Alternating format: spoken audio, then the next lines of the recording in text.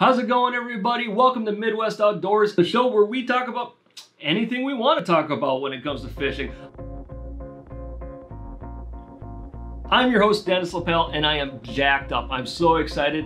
Fishing season is here. States where we've had regulations in place that have been keeping us at home, well, because of reasons, they're starting to be lifted. Other states where we actually have a real fishing opener, those are actually happening, and we're all getting excited to get back out on the water. And I've been wondering to myself, why are we so excited? What gets us so motivated to get out there on that very first weekend, that very first opportunity that we can?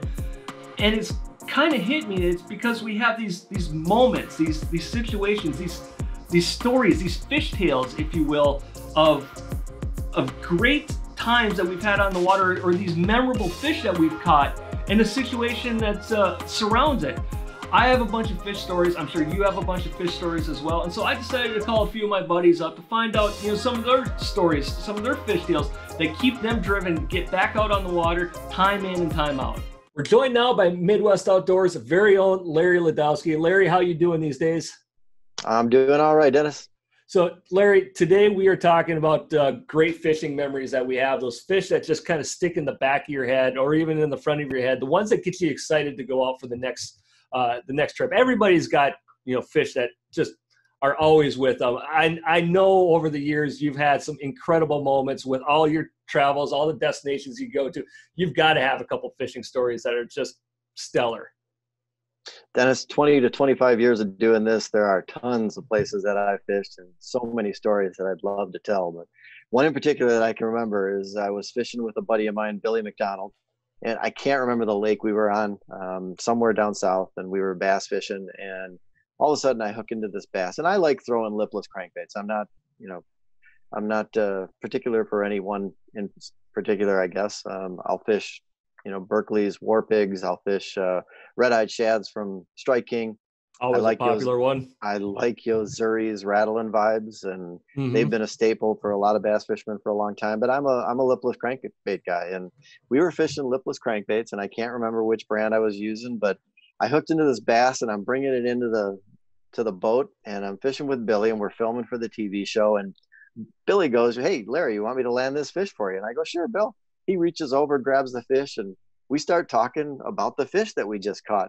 And I set my rod down, and all of a sudden, the rod almost jumps out of the boat, and I got another fish on it. It's fallen into the water. I grabbed the rod, and I'm not sure if I'm holding the fish or not, but I grabbed the rod, and I set the hook, and I caught two fish on the same lure.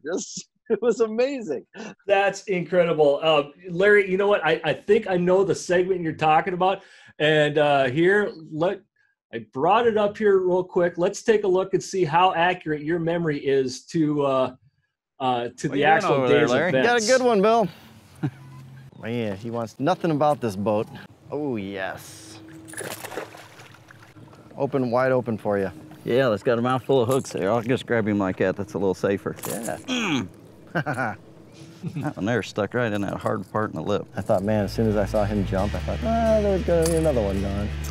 It's amazing how a fish like that can spit a hook that quickly. Yeah, and you can't touch it without... Oh, another one. Jeez. Wow. Holy smokes, Bill. I set my rod down. The lure was hanging over the side of the boat. This fish came right up and smacked it. That's a first for me. Wow. And this thing's a monster. Unbelievable. I would never. Have you ever seen that? That's the first time. Smallmouth maybe, but largemouth, no. That was pretty cool. Yeah. Got him.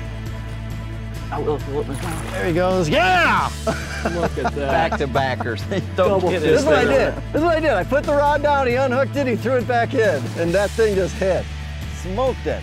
Bill, anyway, I could get this lure. Everything comes at a price. We work something out, I promise you. There you go. Well, let's see if we can do it again. There we go. Hang on. Watch that rod. Wow, Larry, that was absolutely incredible. Were those like 2 5-pounders?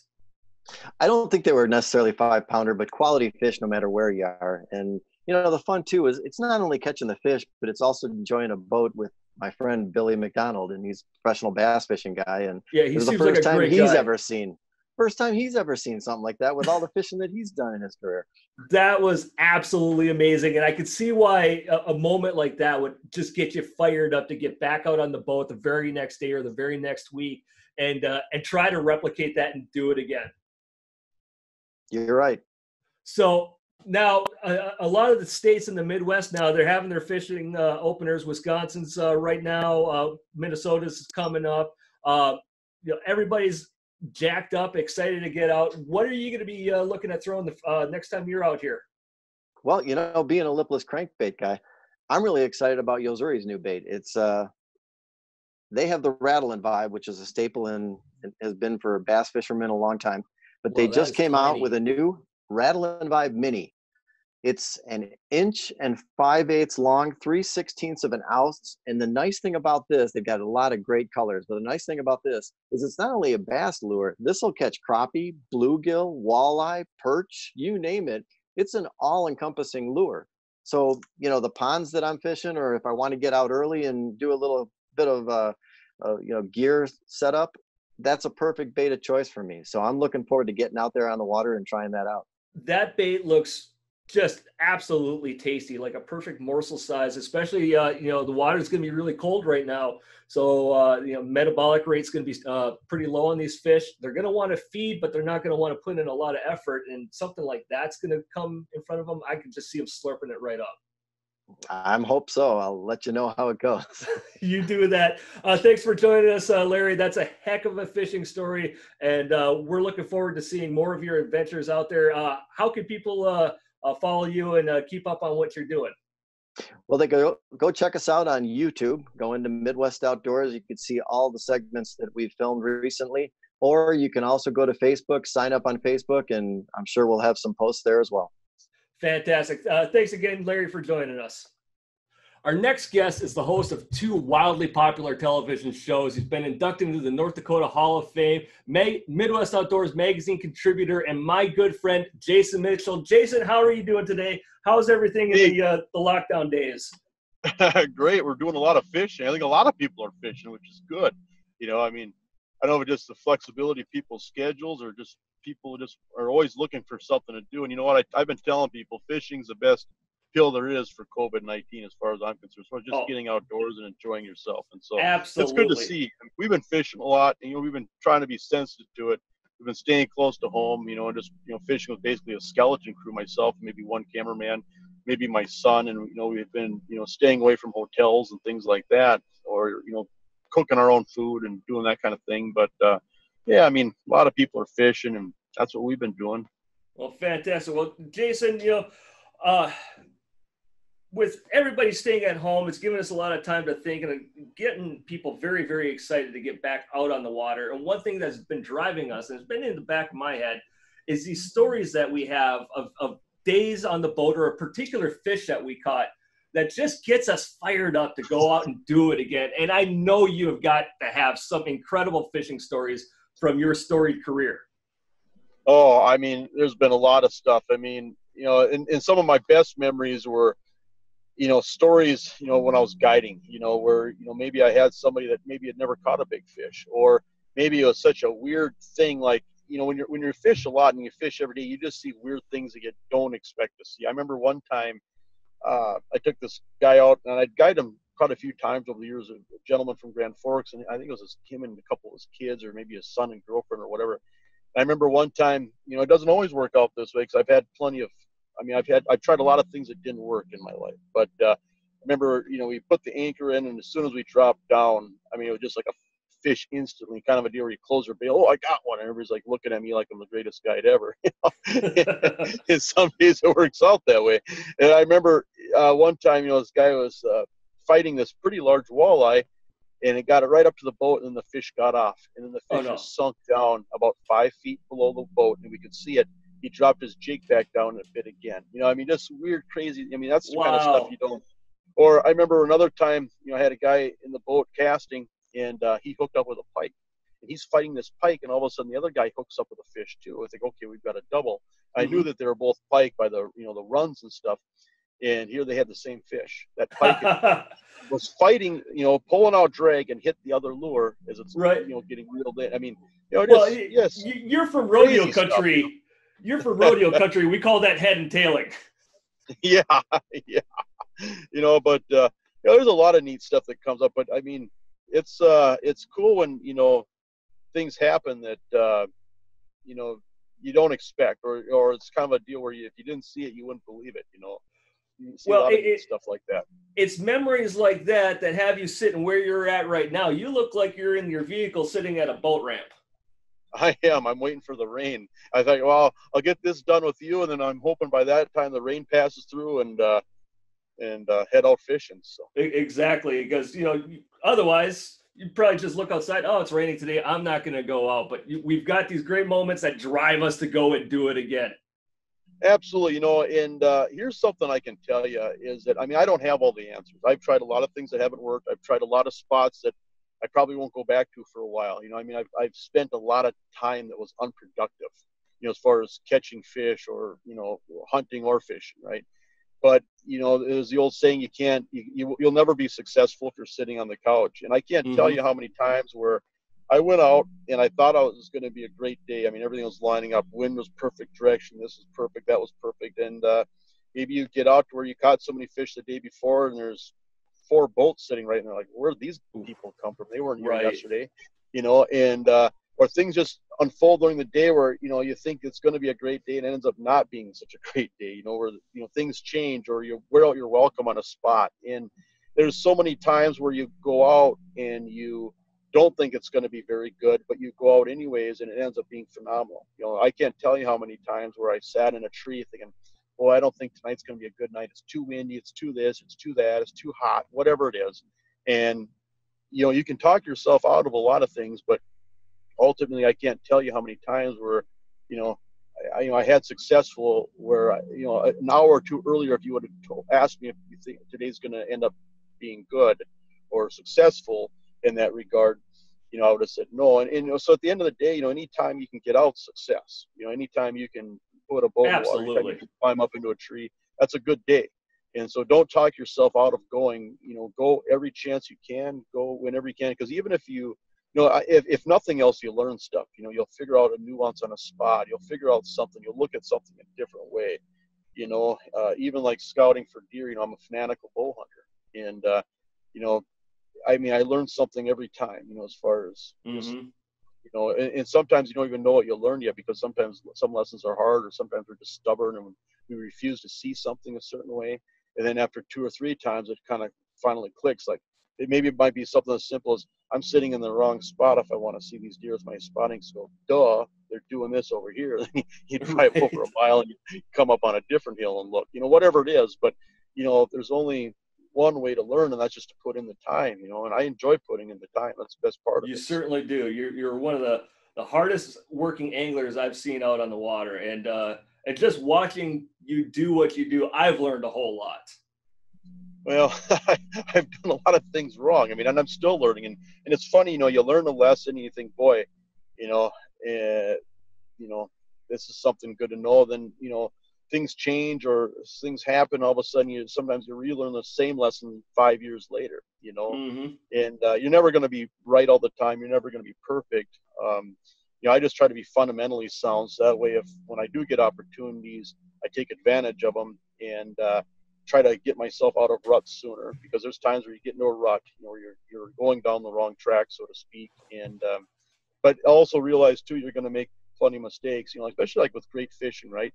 You got to try maybe a lot of lakes, for example, to try to find those hidden gems that are so productive. Basically you got to try to find things that other people have overlooked or haven't stumbled into. It used to be where you have to think like a fish, but now you have to think like other fishermen too, or other fisherwomen. That's a really good point. Yeah. Figure out the nuances as far as whether it's a small lake that doesn't have a boat ramp, that's really obscure, that has no lake map, that has no stocking report.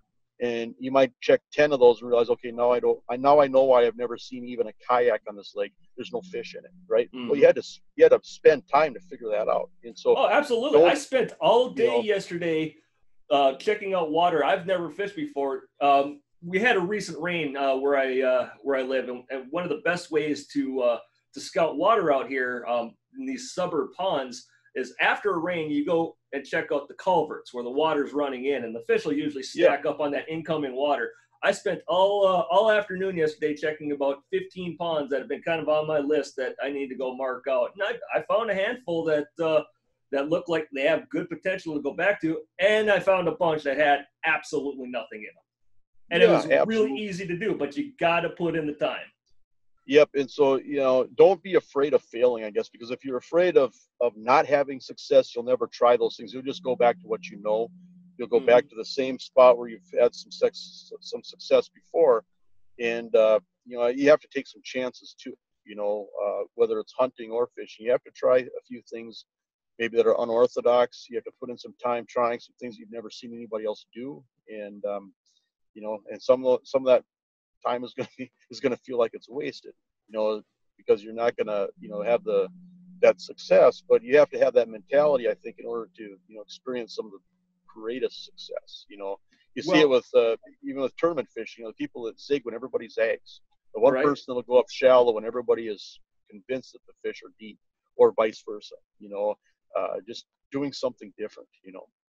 Well, speaking of doing something different, what are you going to be doing out on the water today?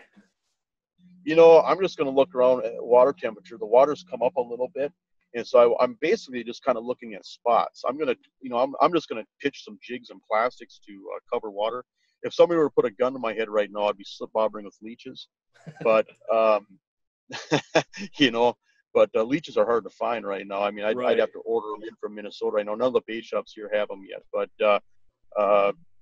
just jigging plastic. But I just want to see how some of these spots have changed. And I just want to see, for example, early in the year on Devil's Lake, if you have a little bit of a bump in water, like the last few years, we've had dropping water where the water hasn't really come up much.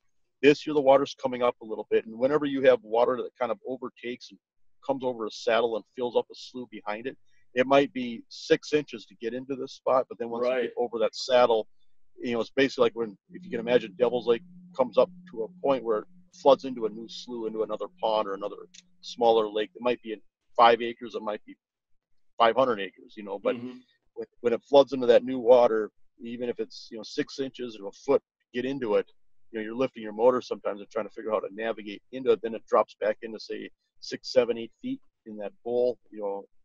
Usually that it's protected. The water's 5 degrees warmer than the rest of the lake, and those walleyes, those big walleyes, really suck up into those spots. I remember one of the best big fish days I ever had on Devil's Lake was right after Penny had flooded over, and we actually had to push the boat into that slough, and it was a slaughter. It was absolutely incredible. I'd never put that many big fish in my boat in Devil's ever since. It was incredible. Yeah. No, and it's funny how those fish just get sucked into those spots. And so I'm just going to go out and just see what some of that stuff looks like. You're going to go out and find a new fishing story. Yeah, hopefully. Yeah.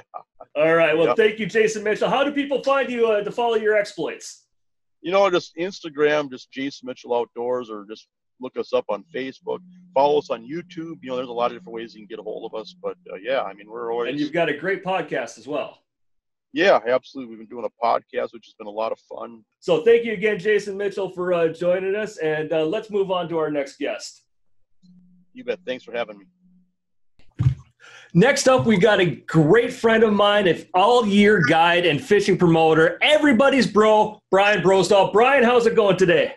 Hey, good. How you doing, Dennis? I'm fantastic, and I'm wishing I was out on the water. And so it's got me thinking of fishing stories and fishing tales and these moments that have happened in the past that just drives me and drives everybody to get back out there on the water to do it again. And with the opener happening, everybody's chomping at the bit because they've got a memory, they got a story in their head that's just driving them forward. And I know, Brian, you've got to have a good one.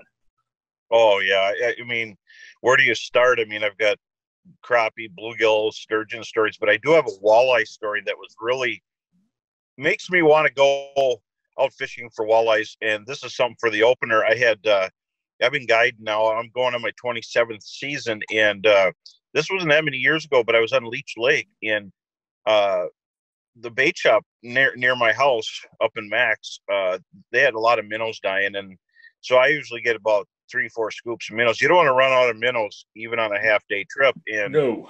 They had a bunch of extras. You want these dead ones? Sure, I'll take them. I'll use them myself and give the clients the good ones. And these two older fellas, they're just happy if they can catch a dozen walleyes. And went out there and we were getting fish, and the weather changed. There was a wall cloud in the distance, but it was still rather calm, and we weren't far from the dock. And the fish just went nuts. And we're on Leech Lake, and it's slow drift. And the walleyes just followed the boat. It didn't matter where you went in this flat. Right. And you've been out there. You've seen me. You've watched me from the boat. When I get on these spots, I think the fish actually just follow the boat. But we clicked off 62 walleyes on a half-day trip. Whoa. And these people that say 40, 50, 60 walleyes all the time, it was chaos. I mean, and you can leave your line dangling in the water halfway if you're netting a fish, because they would take your rod over the side of the boat. The walleyes were rising up. If when you pitch out your jig and minnow, they'd hit it on the way down. It was just an amazing bite, and I haven't had anything like that, quite like that, since where we literally ran out of bait and we were looking for tails and heads around the boat. Right. And I said, guys, I'm sorry I ran out of bait, but I had like hundreds of minnows today.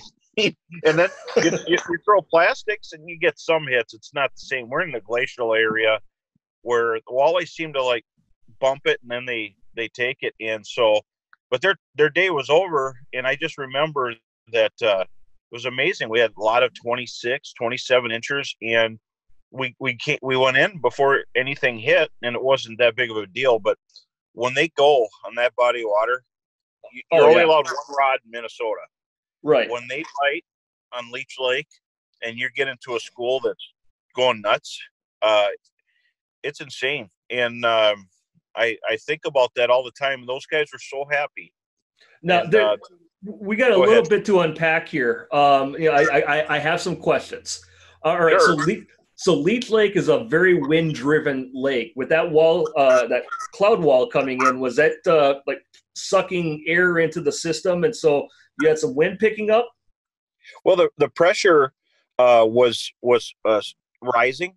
I remember it was rising, and it was 29.91, and then when I got off the water, it actually rose on the water. I know it did, and then it fell, and the fish were just crazy, and we thought we'd seen a few slashing on the surface, and it wasn't a mayfly time of the year. It was actually just before the mayflies, and the wall. But we were in about 10 feet of water, and it's a wind-driven lake. And when the wind isn't blowing, you can still get them. You just got to move around. We do a lot of jigging up here, and when summer comes, we'll switch to rigs, bullet sinkers, and just light enough where you don't drag on the bottom. You want to pull through the weeds, right?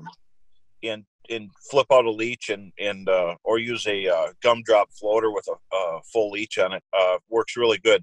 And these walleyes hang around on algae grass, which is called cara, and doesn't even have roots. It's a pillowy grass that sits on top of the sand. Yeah, and just kind of moves around there. In the summertime, the crayfish come in, or they're in there real heavy feeding on crayfish. This time of year, they're still hitting minnows. There's a lot of young of the year perch and shiners, and just a dream bite.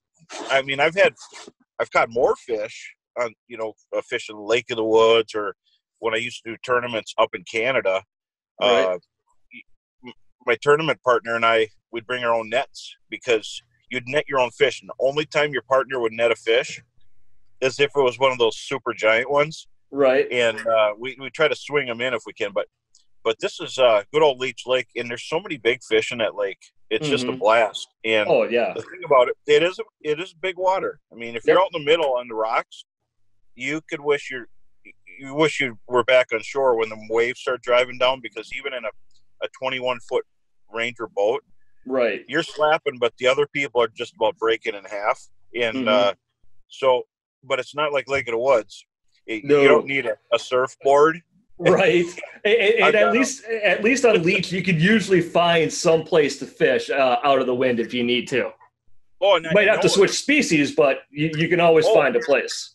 Well, that's why I said it was a hard decision about what to talk about. I will sneak a little story in, and this is another client that comes about the same time of year, and he loves crappies. Okay. And his dream is to catch a 2-pound crappie and a 10-pound walleye.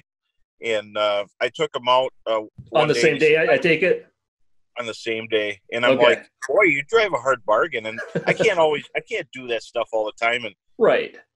I try to concentrate just on walleyes, even though I love panfish and all this stuff, but. You know, I've had people, hey, I like walleyes.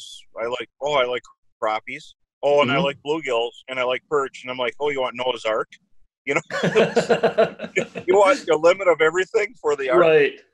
So I try to just concentrate on walleyes, you know, because you could be half good at something or really good at one thing, you know. Yes. And I used to guide for muskies. Long story, but anyway, this guy, we went out and on our first pass, he got his 10-6 walleye, so he got his trophy walleye, and then he got a crappie over 2 pounds, like 2 pounds 2 ounces, on a lake that they're normally small, and he got a couple of big hogs like that. So and this is somebody that could hardly keep from like laughing hysterical. I thought he went insane in the boat, and it makes guiding so much fun when this stuff happens. And trust me, folks, it's you can't always guarantee anything, but it seems like when there's good karma in the air, you just the fish bite, and it's a lot of fun. And but yeah, I would say that day, all those walleyes and the way they hit was amazing. Yeah. And now I'm telling you, that's why it's one of my favorite lakes, Leech Lake. Where can you go out and get, you know, great lakes like walleyes without surfing? No planer boards involved. You pitch out a jig. Does it get simpler than that? Nope. Lead attached to a hook with a anybody can do it. Anybody can do it. Anybody can do it, and it's more fun. And if I get clients that aren't used to fishing, you can put a jig on their line, and they do really well, and they like it because they go, "What do? Feel a bite, set the hook, and what if it's a rock? Well, hook sets are free. Come on, you know, you don't have to rip their face off or anything, but then I'll get." Every now and then, and you know, guides could talk to you for hours on stories, but I always get the rods jerking really hard, and they're like, "How do you know it's biting?" I said, "That one's gonna be gut hooked. That fish is digested on your jig right now. Yep. Or it stole your bait and it's gone. So it's fun, and you know, and then but I gotta say, those two old fellas, and they were I think one had cancer, and it just they were just ecstatic, and it's a good feeling to have. I bet. And someday I'll have to tell you about my fishing trip with I've had trips with Al and Ron Linder. And, quick trips, but I'll tell you that in the next. I'll leave you hanging there. Okay, so for next time. So with the opener coming up and what we just talked about, I'm guessing you're going to be throwing a jig and minnow this weekend. I will have a jig and minnow on all my rods, and and I'm telling you, minnows, we're going to have them. You know, it's we're kind of in strange times. How many times have you heard strange times? But there's a really super bad flow out there. But so not everything's perfect. But give me some fatheads. Give me any kind of bait, or give me a plastics. I'll go to lakes. Some lakes have a more of an affinity for plastics. I'll go to the lakes that have a plastic bite to them, or crawlers work, but it's not as fast as a jig. You can put it on a jig, but crawlers, I like to pull them on rigs, you know, so you don't get a short bite. But yeah, that's what I'm going to do. But I better get back here. My crew's here helping me work on a dock, and it was good talking to you. All right. Thanks again for Brian. If people want to follow your exploits or check out the products that you are highly recommending, where do they go and do that? Well, you can go to Facebook, Twitter, all the social media places, and you can follow my adventures there. And good luck fishing, and get out fishing. It's keep your distance from my boat. Just kidding. Social boat distancing. Distancing. We've been practicing it forever. All right. Once again, Brian Brosdahl, thank you very much. That was a heck of a story. All right, we'll talk to you later.